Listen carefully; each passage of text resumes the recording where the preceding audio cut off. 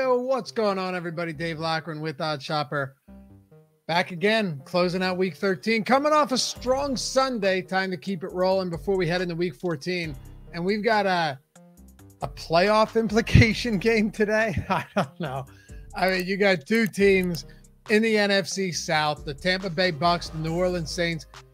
Listen, these teams fighting for playoff spot to win the division, potentially sub 500.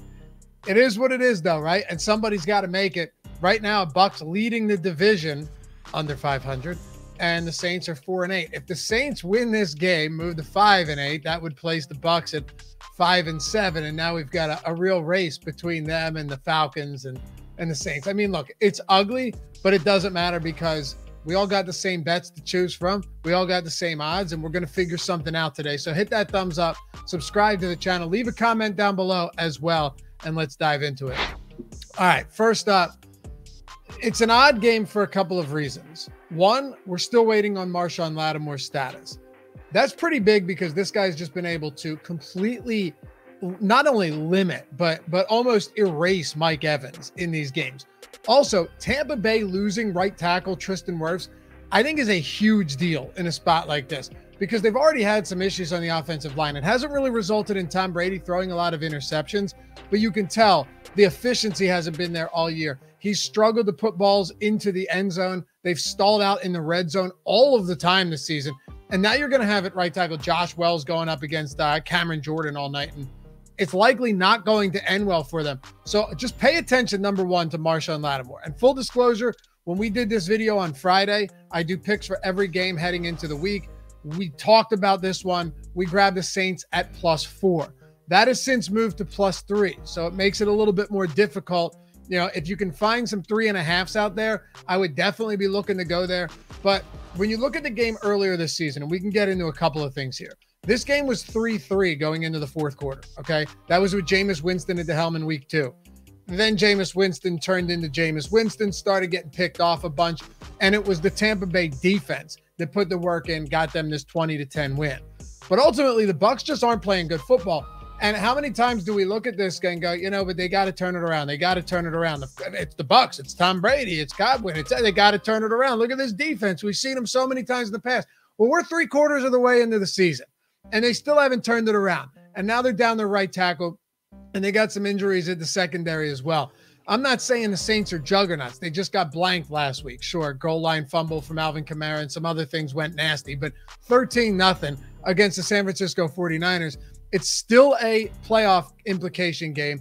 It's still a divisional game, and one that I think stays competitive and low scoring. Not to mention, Tom Brady has really struggled since coming over the Bucs to face the New Orleans Saints. He actually has thrown more interceptions than touchdowns in these meetings since he came over to Tampa Bay from New England. And that's before they had actual issues with the offensive line, when this guy was actually protected. So with the Saints getting healthier on defense, I'm looking to lean +3 for New Orleans. Like I said, if we had it at 4, I mean, if you got it at 4 earlier in the week, good for you. I think that's a great bet.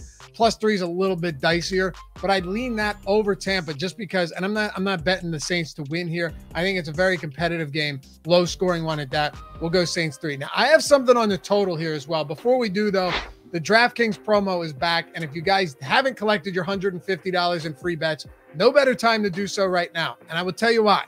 It's not because you have Monday Night Football. It's because you can take college basketball and turn all of that into free money for professional NFL football. What do I mean? All right. All you have to do is use the link in the description or the one in the pinned comment.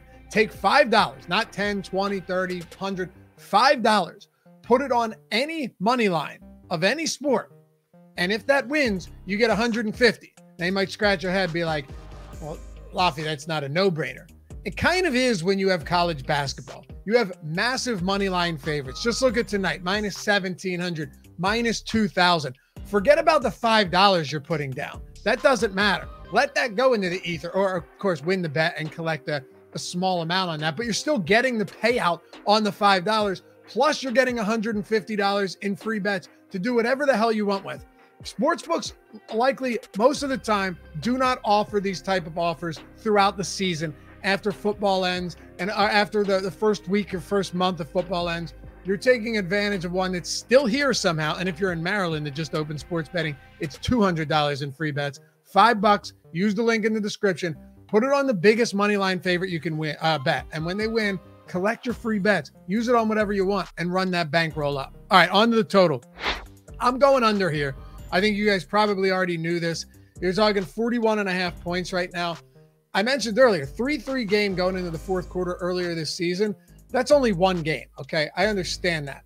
But everything we've seen from Tampa's offense, and yes, I know they're getting healthier, but still, even when they've been mostly healthy on offense with the skill position, they still haven't been able to manufacture points. Tom Brady's having to throw a ton because they've had a completely stagnant run game. And then the Saints defense is getting healthier, especially if Marshawn Lattimore's back. The defensive line looks better. They have a real advantage there at right tackle with Cameron Jordan going up against Wells with Tristan Wirfs out. This makes for a spot where you could see a slow, low-scoring game, a lot of incompletions, under 41.5. The Saints offense is regressing.